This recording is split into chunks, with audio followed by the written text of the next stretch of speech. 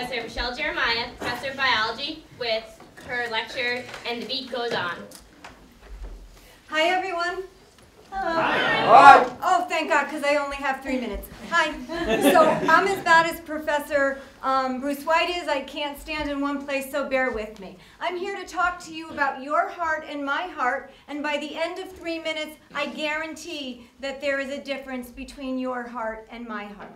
So your heart is located in your chest, and it is a muscular organ that's absolutely essential for your body because it pumps blood, carrying oxygen and nutrients to every single one of your cells and removing waste products, waste gases like oxygen and carbon dioxide, which you'll eventually breathe off, to get rid of from your body. So what does your heart look like? But it looks like a cone, an upside down cone, where the base of the heart is at the top, and the pointy part is the apex of your heart, which is at the bottom. And the base faces this shoulder, and the apex faces your left hip. And this heart consists of 2 upper chambers, which are called your atria, and 2 lower chambers, which are called your ventricles. And right about here in the upper right chamber, you have a little switch, and this little switch is called the pacemaker of the heart.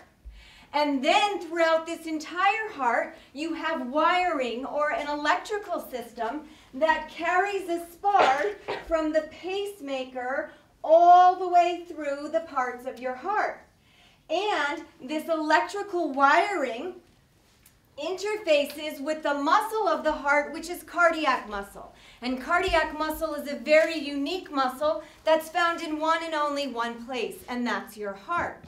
And so my lamp represents my heart, and this wiring represents the electrical system, which is also called the conduction pathway. And the switch, I almost broke my heart, and the switch represents the pacemaker. And every time the pacemaker fires, click, I broke my heart. It travels through the electrical system, and when the light lights, it pumps blood. And every time the switch goes off, it travels through the electrical system, and when the light comes on, it pumps blood. But what if there's a problem with your electrical system? No matter how many times the switch switches, the light never goes on. No matter how many times the pacemaker fires a spark, it travels through a broken or interrupted set of wiring. The impulse never gets to the cardiac muscle. It never captures. It never beats. That's how your heart works normally. Spark through the electrical system to the muscle. Mine doesn't work like that. I inherited my father's cardiac disorder. He had it. All of his brothers and sisters had it. And there's something wrong with my electrical system. In fact, I inherited 4 defective genes. After the first 1 or 2, it doesn't really matter how many more you have, but I inherited all 4. And so last April, right here in my chest, I had a dual chamber device implanted. And this dual chamber device consists of, it's about the size of a computer mouse. This dual chamber device consists half of a pacemaker, which serves the same purpose here as the switch, and the other half consists of a defibrillator. Exactly a defibrillator. Grab the paddles, put them on the patient, ER, Gray's Anatomy, spark, clear, and the patient jumps off the table. Yes?